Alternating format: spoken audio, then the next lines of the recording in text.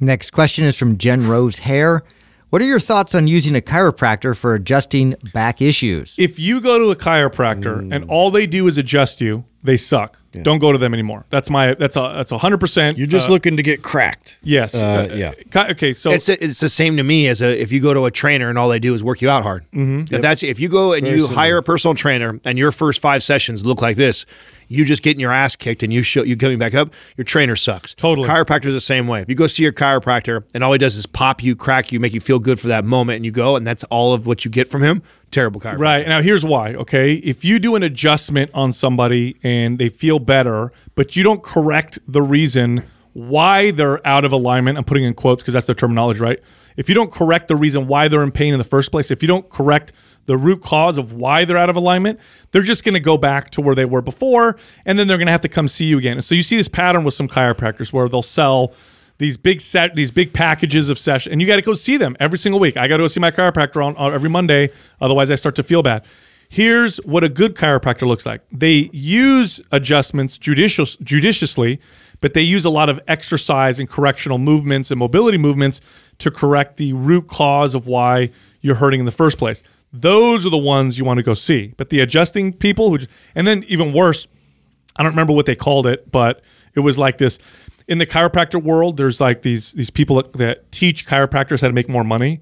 And one of the strategies was to have lots of beds lined up in the same room, and you set people up in these beds, and you adjust this person, adjust that person, adjust. And so you see 6 or 7 people. Like a factory line. Yeah, and I don't remember what it was called, but there was a terminology for it. And it was just, I remember one time one of my clients went to one of these people. The whack 'em and crack 'em and I saw it, and I'm like, oh, this is just an adjustment factory. And the dude's charging everybody here. I've been the one like that where it's like they break up the appointments like 8 minutes apart for the entire hour. So you know this person's getting in 8 people in every hour. Well, you also have to place a little bit of guilt back on the consumer coming in, because the expectation for them is that they're going to feel good and be relieved in that instant moment, and then walk out and go about their day. But it just doesn't stop there. Like, you have to look for somebody that actually is going to give you a plan and get to the root of the issue and give you something of substance. Well, this is why it's so deceiving. I mean, that was why it was so hard as a trainer to like explain this to clients that had chiropractors. And many times I get a client and they've had